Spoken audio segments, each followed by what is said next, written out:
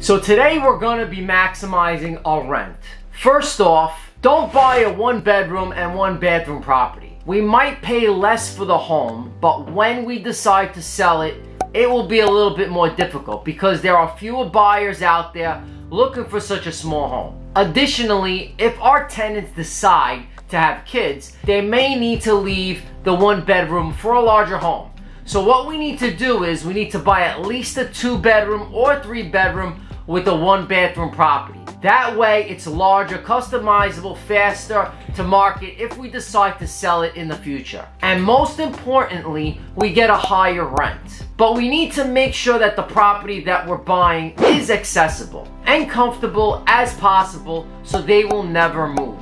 Number 2, we will be preparing to put our house up for rent, so we gotta make sure to renovate the property until it will look all new, and especially if our house looks all worn out, we don't want that to happen. So now here's a little secret that I always do to my rentals. I always add a washer and a dryer because the majority of aspiring tenants will be more drawn to our rental property if it has a washer and a dryer inside. Renters can save money by using these appliances instead of going out to public laundromats, and people usually value the convenience of having these amenities in their apartment, and they could use it whenever they can. Another thing we want to make sure to have is a parking spot. I mean, that is detrimental in New Jersey and New York. Parking spaces are such an important aspect of a rental property that they are one of the most common sources of frustration when people have an apartment. And it's between landlords and tenants, they're always fighting. So what I would do is make sure you got parking for your tenant,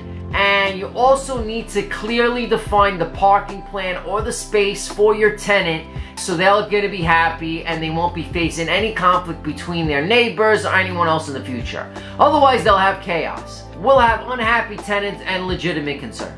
Number 3, so we bought a property, we already renovated the place, we added a washer, dryer, you got parking space. Now we're ready to list the place on the market. But Leo, what are we gonna do to attract tenants? The short answer is we take photos around the property, but not just that. We need to take professional looking photos like this.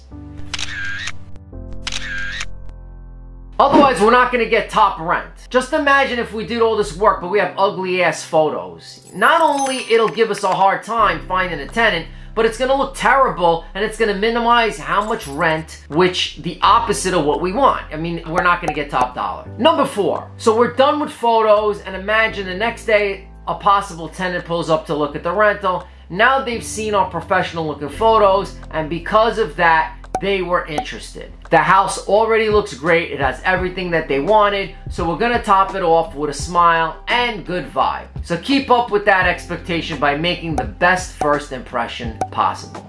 And with all of that, we maximize our rent. And see you in the next video.